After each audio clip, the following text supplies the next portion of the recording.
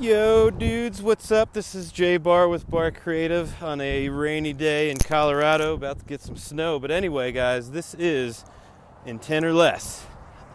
How do you make a MIDI controller work with Maschine if it's not a Maschine controller? That answer is in this video. As always, check the description to get to the quick cuts if you want to just skip right to it. Otherwise, enjoy, keep making music, keep having fun. Later.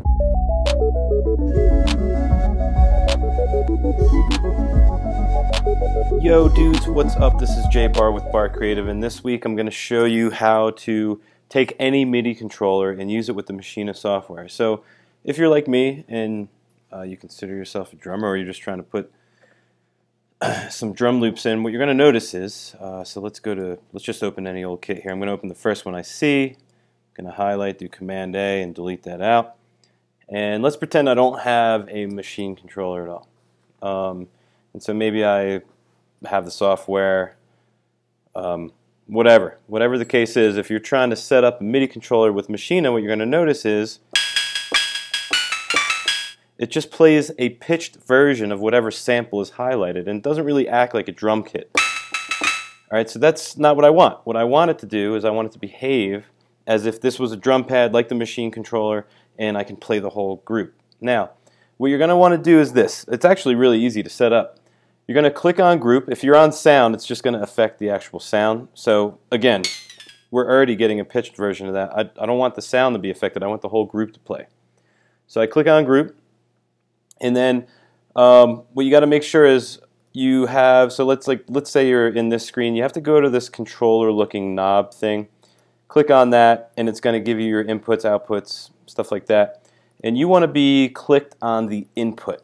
And once you do, once you're on group, you're using this controller thing, whatever, I don't know what the official name of that is, go to input, and then you go to source, and you just pick whatever MIDI controller you're using. In my case, it's an MPD 226, and now check it out instantly.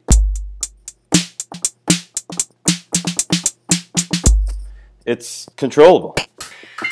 So the whole thing now, it's controlling the entire group.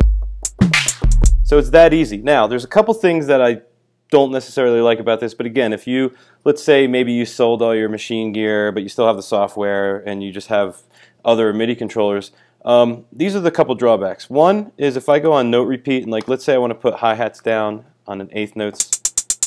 All right, so let's go ahead and record that, and let's just see how that goes. So eighth notes.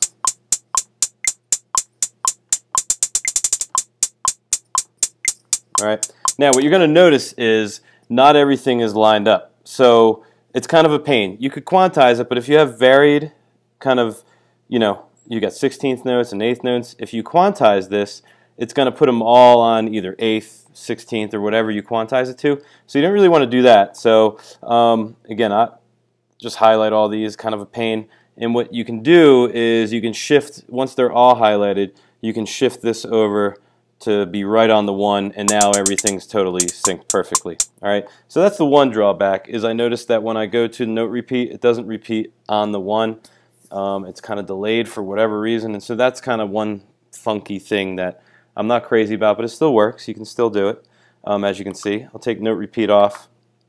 The next thing I wanted to show you guys is if you, alright, so you got your drums. Let's pretend that my drums are good and I'm happy with them.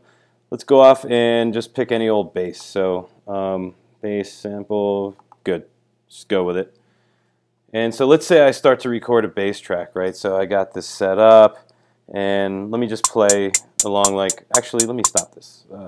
What I wanted to show you is now that you've changed that group setting on your kit, whenever you play another instrument, you can actually hear the drums. And that's super annoying. They're not even highlighted, but they're coming through. So what you have to do is you got to remember to go back in, go to group, go to this control thing, input, and you just got to put that on none. So once you have it programmed, you have to switch it back. Now that's kind of a tremendous pain in the butt. It doesn't sound like a big deal, but what happens is you go off, you put your bass line down, everything's cool, you go back over and you want to add some more drums, and then all of a sudden it's just behaving like it was. So you have to go back in, go set it up, and now it's back to acting as a group. So kind of a pain, adds an extra step. For me, it kind of was one of those things where I had an idea and then it was like I was getting the other thing and the idea went. So that's kind of a pain. But again, if you just have a copy of the software in any old MIDI controller, this even works with keyboards, which I have one over here. But rather than plug it in and waste your time, the idea is the same. Any MIDI controller can program Maschine in this way. Even if it's a straight keyboard setup, you can use it as a drum pad. So I hope this is helpful to you guys. This is J Bar with Bar Creative. And until next time, enjoy making music.